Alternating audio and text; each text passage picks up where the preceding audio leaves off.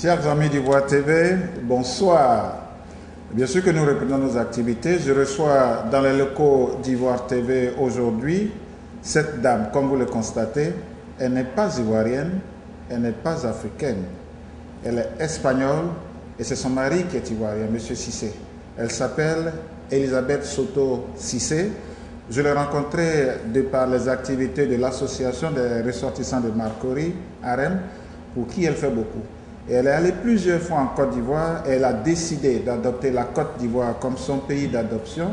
Et puis bien sûr qu'elle a décidé de faire de l'éducation des jeunes Ivoiriens, des enfants Ivoiriens, son cheval de bataille.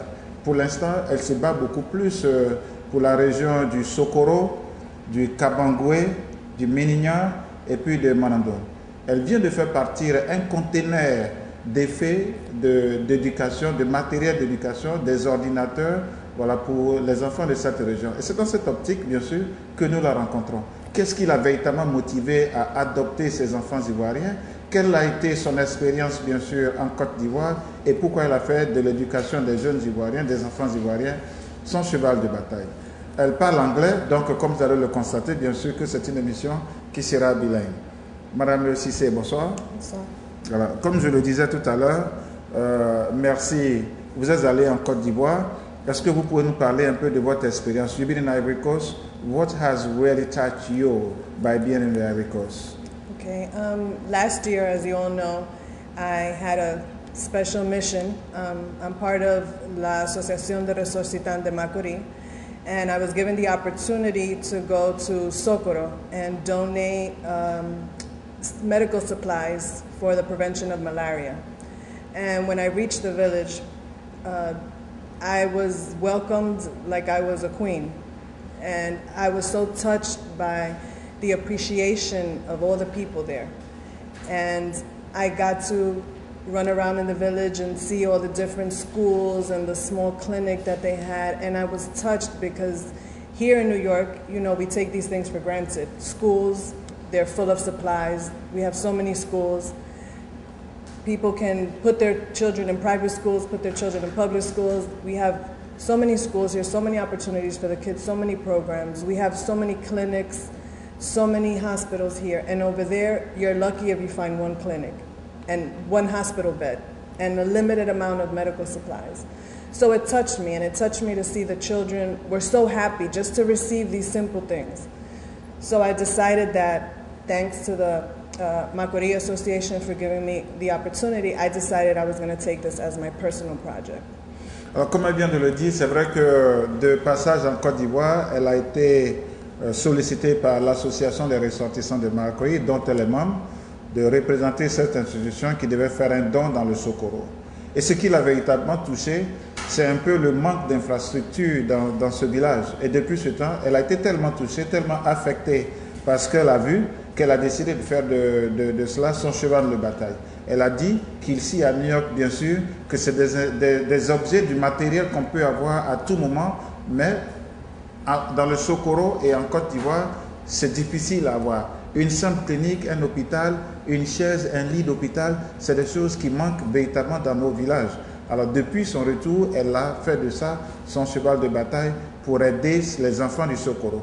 Pour l'instant, c'est dans le Sokoro, c'est à Kabangoué, c'est dans le Ménignan, c'est à Manandoum qu'elle a. Ce sont ses cibles actuelles, mais elle compte élargir toutes ses actions dans toute la Côte d'Ivoire. Alors, Mme Cissé, pour l'instant, qu'est-ce que vous avez amené en Côte d'Ivoire? What do you have put together for those kids in the Ivory Coast? Could we have at least the list of the itemized list that you have put together? So far, thanks to Monsieur Diabaté Vamara from Petrosi. He's a conseiller technique chargé de relations from Conseil Regional du Folon. They've donated about 100,000 CFAs worth of medicine, 4 hospital beds, and 2 baby incubators for the village of Kabangoué. What's the name of the guy again? Diabaté Vamara from Petrosi. Elle dit pour l'instant, elle voudrait remercier M. Diabaté, qui est conseiller au niveau de la Petrosi. Et la Petrosi, grâce à lui, la Petrosi a fait un don de 100 000 francs CFA 4 lits d'hôpital, et puis quoi encore? 2 baby incubators. Voilà, les incubateurs d'enfants, 2 incubateurs d'enfants. And the medicine. Et puis des médicaments. Et grâce à monsieur le conseiller, aujourd'hui, et où ces dons sont partis?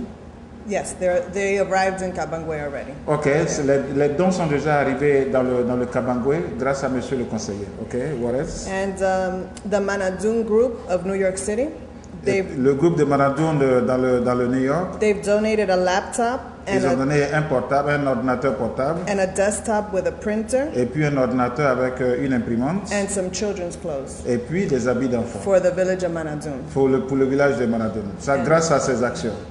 And then individual doctors of New York City and individual people have donated children's clothes, stethoscopes, blood pressure monitors, first aid kits, 3 desktops, printers, alcohol wipes, nasal sprays, various items such as those. Grâce à elle et grâce à ces actions aujourd'hui, il y a beaucoup de médecins qu'elle connaît, qu'elle connaît particulièrement, qui ont fait des dons de matériel médical, dons d'ordinateurs et tout ça, et tout est en train d'être acheminé, voilà, dans le Sokoro, dans le Kabangwe et puis dans le Ménigna actuellement où on vous parle. I still need, and I would like the Ivorian community, the American community, to also donate simple supplies such as Pampers, baby wipes, pencils, pens. C'est un appel que je lance maintenant à la communauté ivoirienne et à la communauté bien sûr américaine. J'ai besoin de plus de matériel simple, des objets d'éducation, du matériel d'éducation, du matériel d'hôpital, parce que je voudrais véritablement aider les enfants de Côte d'Ivoire. Mon cheval de bataille, c'est l'éducation. Je veux que ces enfants deviennent quelque chose demain. Donc tout ce que vous pouvez faire comme don, moi, pourrait m'aider à soutenir nos enfants au pays, parce que aujourd'hui où je suis moi-même ivoirienne d'adoption et je veux faire la différence. Je veux aider la Côte d'Ivoire. And what else? So, my goal is to create in the long run a foundation, along with the help. Mon but, c'est de créer à la longue une fondation qui va aider les enfants. Je suis beaucoup plus partant pour les enfants. Especially for the region of Folon. So I'm working alongside President Cissé Sandou. Surtout dans la région du Folon, et je travaille en parfaite symbiose avec Monsieur Cissé Sandou, voilà, avec qui je suis en très étroite collaboration. Mr. Diabate Vamara from Petrosi. Monsieur Diabate Vamara de Petrosi, Monsieur le conseiller de Diabate Vamara de Petrosi. And Mr. Dumbia Alou from the Manadun Group here in New York. Et puis Monsieur Dumbia Alou de Manadun Group ici à New York. So that's what my goal is, to create this foundation, to supply educational and medical items to the region of Folon, and hopefully in the end to the whole region of Ivory Coast, to all the children, to all the women of Ivory Coast. That's my goal. Alors, vous pouvez voir un peu l'émotion sur le visage de Mme Cissé.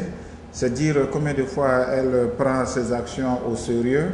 Elle veut créer cette fondation et en long terme, c'est son but. Alors, elle demande à tous les Ivoiriens de pouvoir l'aider, bien sûr, à pouvoir faire la différence, parce que, comme vous le constatez, je l'ai dit au départ, elle est mariée à un frère, M. Cissé, et de par ses liens, elle est automatiquement ivoirienne d'adoption, et elle voudrait faire la différence, elle voudrait aider nos jeunes frères, nos enfants à aller à l'école. Yes, Mrs. Cissé, on behalf of Ivoire TV, I don't want to speak on behalf of the Ivory Coast. I have no voice, I have no authority to speak on behalf of the Ivory Coast, but on behalf of Ivoire TV, I just want to thank you. That's the purpose of having here today, to discuss all the action, to discuss what you're doing. And I'm sure the Ivorian community here in New York will support you. We recognize all the effort that you're putting in for the education of our kids, our brothers and sisters, our kids, and the well-being of the kid in the Ivory Coast. We want to thank you, and anything that we can do, I'm giving my word right now, everything that we can do to support you, please do not hesitate. You can always contact me or contact any members of Ivoire TV. We can be there. If you receive a donation, just let us know. If our schedule is open, we will make ourselves available to broadcast it. Because we want this to be broadcasted, we want this to be well known, and we want all the community to support you.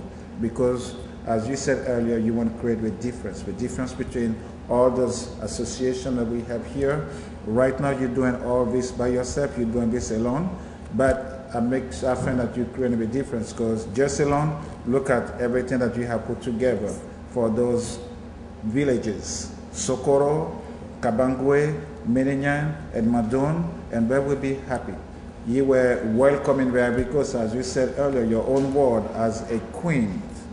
That's all we do now, because we know how to welcome our guests. You were a guest and you were welcome as a queen. Is there anything else that you want to say, because we're going to close this interview?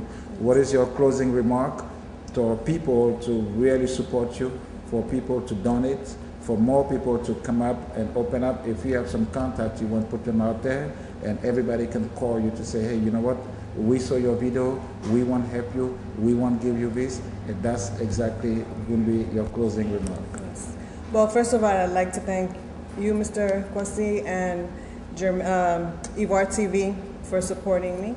And I also want to ask the Ivorian community, first of all, I want to thank the Ivorian community that has supported me and has believed in me, especially my association, Marcory. They were the ones that gave me the opportunity and made me believe that I can do this by myself, that one person can make a difference. So I want to ask the Ivorian community to please join me. It's important that we remember, and I say we because I consider myself Ivorian. It's important that we remember what we've left back home. It's important that we remember why we're here. The children back home are important. The women back home are important. This is what your ancestors taught you, family. And family is very important to me. And those children in the Region du Folon, they're mine. And I'm sorry I'm getting emotional, but I love those children a lot because they're struggling. They don't have what our children here in New York have. So, like I said, this has become my personal mission.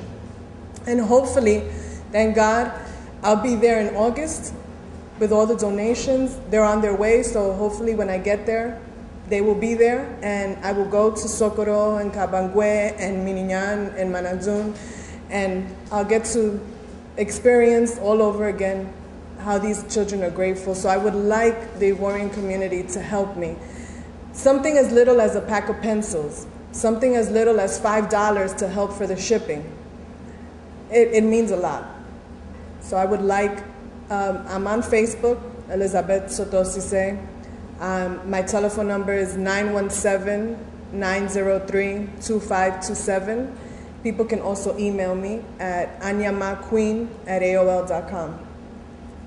So I would like to thank you again for this opportunity, and just to close, just to say, home is where the heart is, and my heart is in Ivory Coast. You know, la maison est où se trouve la chaleur, et mon cœur est en Côte d'Ivoire. La maison est où se trouve la chaleur, et mon cœur est en Côte d'Ivoire. Quoi d'autre pourrais-je dire? Mme Cissé m'a remercié, a remercié Ivoire TV, elle a remercié l'association des Ressortissants de Marcory. Elle compte énormément sur la communauté ivoirienne ici. Elle voudrait que vous la supportiez. Ça peut être un paquet de crayons, ça peut être $5. Elle a adopté les enfants de Socorro comme ses propres enfants et elle veut faire la différence. Donc, supportons-la, soyons avec elle, et c'est ça aussi. Elle a donné ses contacts, appelez-la, et tous ensemble, nous allons faire la différence. Bonsoir, dormez bien, c'était Germain Kwasi, avec ici, Mme Elisabeth Soto Cissé. Bonsoir, merci bien, madame. Merci beaucoup. Merci. Vous l'avez découvert ici. Que vous avez découvert Ivoire TV. Ivoire TV.